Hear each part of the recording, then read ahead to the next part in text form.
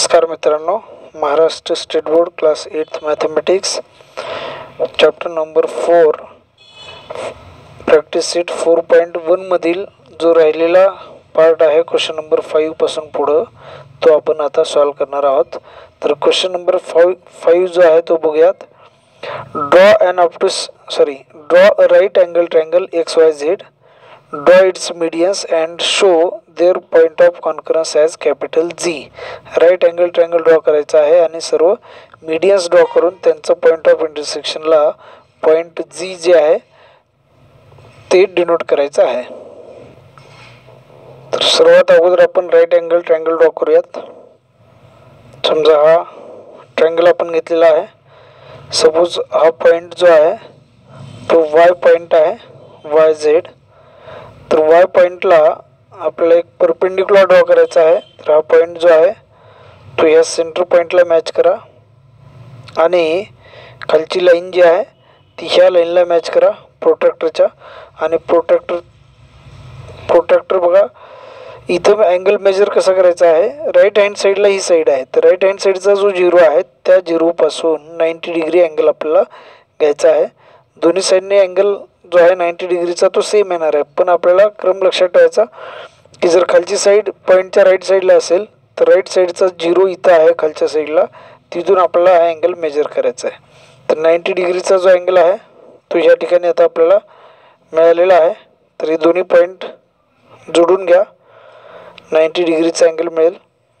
आणि मग एक राईट अँगल ट्रायंगल ड्रॉ करण्यासाठी हा पॉईंट जो आहे Z पॉईंट कोणताही घ्या, थोडा लहान ट्रायंगल घेतला तरी चालेल। हा पॉईंट आणि हा जोडून घ्या।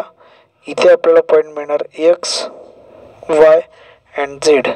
आता प्रत्येक साईडचा जो मिड पॉईंट आहे तो आपल्याला फाइंड करायचा आहे अगोदर।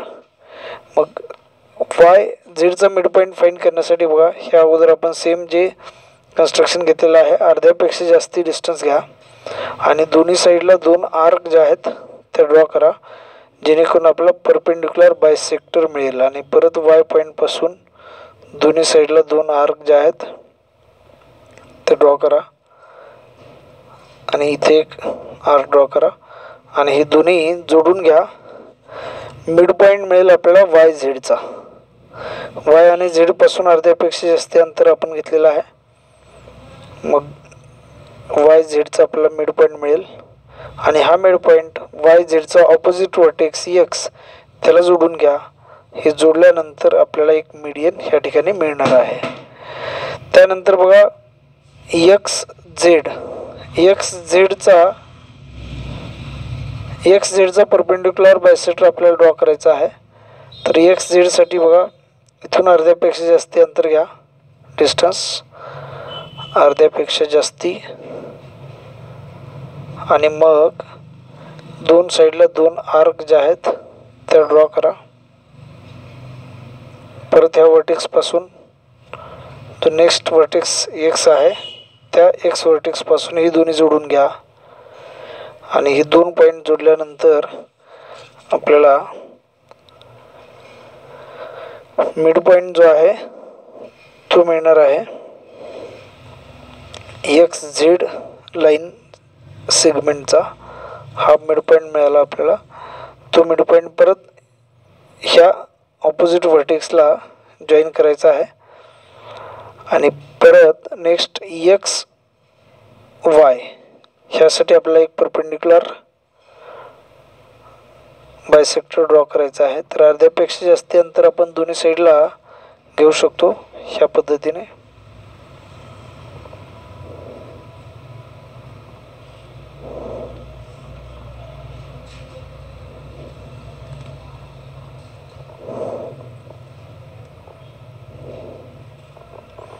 हे दोन्ही जोडून घ्या। हे दोन्ही पॉईंट जोडून घेतल्यानंतर आपल्याला परत XYचा परपेंडिक्युलर बायसेक्टर मिळणार आहे, जो XYचे दोन इक्वल पार्ट करणार आहे। आणि हा XYचे दोन इक्वल पार्ट म्हणजे हा जो पॉईंट आहे तो मिड पॉईंट असेल। मग प्रत्येक व्हर्टेक्सचे ऑपोजिट साईडचे मिड पॉईंट त्या व्हर्टेक्सला जोडून घ्यायचे आहेत। XY यांचा आपण हे दोन्ही पॉईंट जोडून घेतले एक्स आणि हा पॉईंट जोडून घ्या, मिड पॉईंट बघा हा पॉईंट, वाय आणि हा, त्यानंतर आहे हा पॉईंट आणि हा झेड, दोन्ही पॉईंट जोडून घेतले. तर ह्या दोघांना, या सर्वांचा जो पॉईंट ऑफ इंटरसेक्शन आहे तो असणार सेंट्रॉइड, त्याला नाव लिहायचं आहे जी. Question number 6, draw an isosceles triangle, draw all of its medians and altitudes, write your observation about their point of concurrence. तर आयसोसलेस ट्रायंगल म्हणजे ज्या ट्रायंगल मधील दोन साइड ह्या इक्वल साइड असतील. तर आपण तो ट्रायंगल ड्रॉ करूयात. एक लाईन सेगमेंट आपण ड्रॉ केलेली आहे. सपोज या लाईन सेगमेंटसाठी आपण नाव लिहूयात BC लाईन सेगमेंट आहे आणि ह्या सेगमेंटपेक्षा थोड्या जास्ती अंतर असलेल्या दोन आपल्याला लाईन सेगमेंट ड्रॉ करायचे आहेत. जर समजा आपण हा पॉईंट इथे घेतला आणि इथून हे ड्रॉ केलं. आता बघा हे इक्वल डिस्टन्स आहे B पासून आणि C पासून, म्हणजे आपल्याला आयसोसलेस ट्रायंगल जो आहे तो या ठिकाणी मिळणार आहे. तर हा पॉईंट आणि हा पॉईंट जोडून घ्या, हे दोन पॉईंट जोडून घ्या, हा आयसोसलेस ट्रायंगल आपल्याला मिळेल. ह्या ट्रायंगलसाठी नाव लिहा A. आपल्याला दोन्ही अल्टिट्यूड आणि मीडियन्स दोन्ही ड्रॉ करायचे आहेत. तर आता BC पासून बघा परपेंडिक्युलर बायसेक्टर BC ला आपण ड्रॉ करूयात. आपण सर्व अगोदर अल्टिट्यूड्स ड्रॉ करूयात. अल्टिट्यूड ड्रॉ करायचं असेल तर ह्या A पासून अर्ध्यापेक्षा जास्त अंतर घ्यायचं आहे आणि दोन साईडला अर्ध्यापेक्षा जास्त म्हणण्यापेक्षा ह्या लाईनपेक्षा थोडी जास्ती अंतर घ्यायचं. दोन्ही साईडला दोन आर्क ड्रॉ करायचे आहेत आणि परत अंतर जे आहे डिस्टन्स तेच ठेवा किंवा कमी जास्त तुम्ही इथं करू शकता, दुसऱ्या ठिकाणी नाही. आणि परत इथून दोन ज्या आहेत त्या आर्क ड्रॉ करा आणि या दोन्ही आर्क ज्या आहेत ज्या पॉईंटला इंटरसेक्ट झाले त्या पॉईंट आणि E व्हर्टेक्सला जॉईन करून घ्या. म्हणजे ह्या ठिकाणी आपल्याला अल्टिट्यूड जे आहे ते मिळालेली आहे. आता B पॉईंटपासून पण सेम आपल्याला अल्टिट्यूड जे आहे ते ड्रॉ करता येतात. ह्या ठिकाणी इथे एक आणि इथे एक दोन सेगमेंट आपण ड्रॉ केला, आर्क ड्रॉ केला. आता अंतर जे आहे ते यापेक्षा थोडं कमी तुम्ही घेऊ शकता, फक्त ह्याच कन्स्ट्रक्शनसाठी आहे.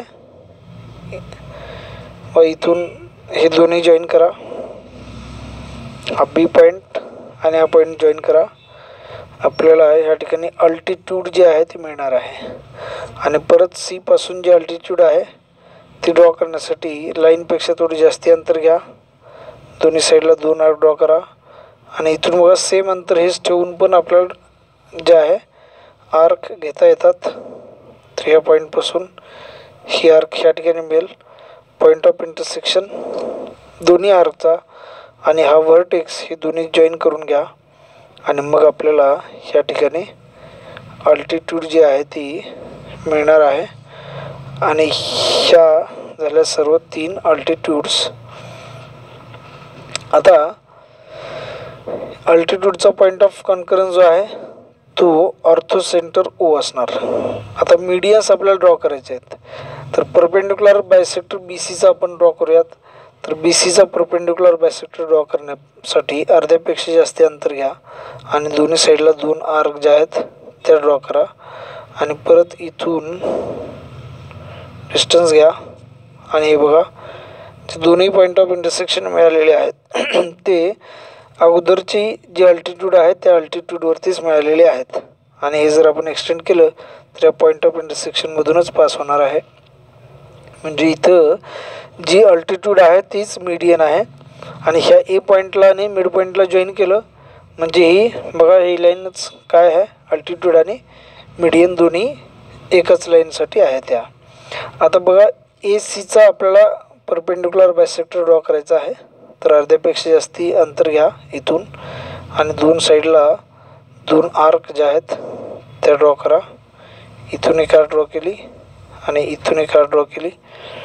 तर ह्या दोन्ही आर्क ज्या आहेत त्या जॉईन करून घ्या. तर हे आणि हा पॉईंट जर आपण जोडून घेतला तर आपल्याला मिड पॉईंट जो आहे तो मिळणार आहे, हा मिड पॉईंट. आणि हा मिड पॉईंट आपण ह्या सेगमेंटची ऑपोजिट साईड त्याला जॉईन करणार आहोत.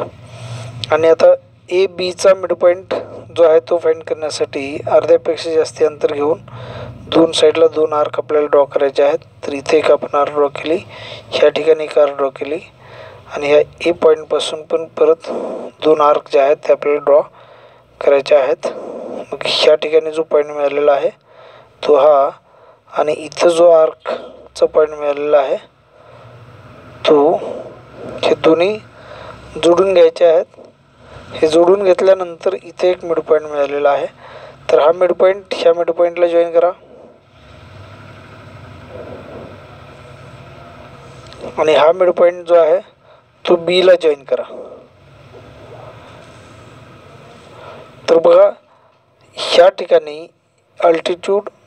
मीडियन आणि मीडियन ह्या सर्व मीडियनचा पॉईंट ऑफ इंटरसेक्शन इथं आहे आणि अल्टिट्यूडचा पॉईंट ऑफ इंटरसेक्शन ह्या ठिकाणी आहे. म्हणजे हा पॉईंट जी असेल आणि हा पॉईंट ओ असेल. म्हणजे हे दोन्ही पॉईंट बघा आयसोसेलेस ट्रायंगलमध्ये जी साईड इक्वल साईड राहत नाही तो असतो बेस. तर बेसला जो आपण अल्टिट्यूड ड्रॉ केली त्या अल्टिट्यूडवरती हे दोन्ही पॉईंट एक्झिस्ट आहेत. म्हणून आपण ह्या ठिकाणी एक वाक्य लिहू शकतो. क्वेश्चनमध्ये विचारलेलं आहे की ऑब्झर्वेशन जे आहे ते लिहा. मग ऑब्झर्वेशन काय असणार आहे बघा. ऑब्झर्वेशन असणार आहे the median centroid and ऑर्थोसेंटर, the centroid and orthocenter lies on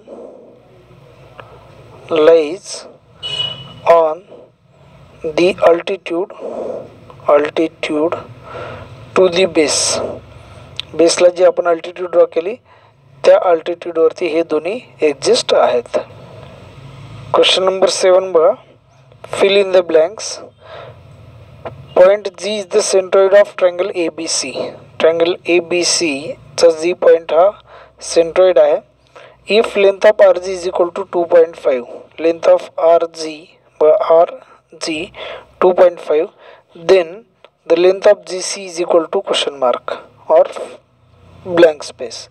आता GC बघा, GC जी सेगमेंट आहे ती आणि RG ह्या ठिकाणी एक आपल्याला थेरम माहिती होणं आवश्यक आहे. तो आपण थेरम अगोदर एक्सप्लेन करू.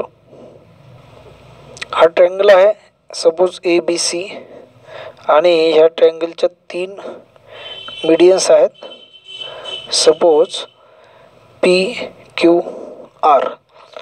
AP जी मीडियन आहे त्या मीडियनला जो जी पॉईंट आहे सेंट्रॉइड तो 2:1 ह्या रेशोमध्ये डिवाइड करतो. 2:1 म्हणजे जर हा 1 पार्ट असेल किंवा 1 सेंटीमीटर असेल हा 2 सेंटीमीटर असणार. म्हणजे 1चा डबल हा 2 असेल. म्हणजे 2:1 हा रेशो असतो. ह्या व्हर्टेक्सपासूनचं रेशो घ्यायचा बघा. इथं क्रम महत्त्वाचा आहे. ए पॉईंटपासून सुरुवात करायची व्हर्टेक्सपासून A to G आणि G to P. म्हणजे प्रत्येक व्हर्टेक्सपासून जी सुरुवात करायची आहे Gपर्यंत. मग B to G हे 2 पार्ट असतील आणि G to Q 1 पार्ट असेल. आणि ह्या व्हर्टेक्सपासून C to G 2 पार्ट्स असतील आणि G to R 1 पार्ट असेल. म्हणजे जर समजा G to P 5 सेंटीमीटर असेल तर A to G 5च्या डबल म्हणजे 10 सेंटीमीटर असेल आणि AP 10 + 5 15 सेंटीमीटर असेल. सेम आपला हा कन्सेप्ट जो आहे तो क्वेश्चन नंबर 7साठी यूज करायचा आहे. तर क्वेश्चन नंबर 7मध्ये बघा first question. Length of RG 2.5. RG 2.5 असेल तर GC त्याचे डबल असणार आहे म्हणजे 2.5 मल्टिप्लाइड बाय 2 म्हणजेच 5 सेंटीमीटर. लेंथ ऑफ BG बघा ही BG जी लेंथ आहे ती आहे 6. तर GQ त्याच्या हाफ असणार आहे म्हणजे GQ is equal to 3 centimetre. ह्या ठिकाणी युनिट दिलेलं नाही म्हणजे इथे युनिट लिहिण्याची आवश्यकता नाही. Length of AP 6. Length of AP जर 6 असेल then length of AGची length find करायची. आता बघा हे 2 इक्वल पार्ट्स आहेत हे 1 म्हणजे एकूण इक्वल पार्ट झाले 3. मग ह्या 6ला 3ने डिवाइड करा. 3 2 जा 6 होईल म्हणजे प्रत्येक पार्ट हा 2ला इक्वल असेल म्हणजे हा 2 2 × 2 4 म्हणजे AG 4 असणार आणि GP 2 असणार. AG 4 आणि GP इज इक्वल टू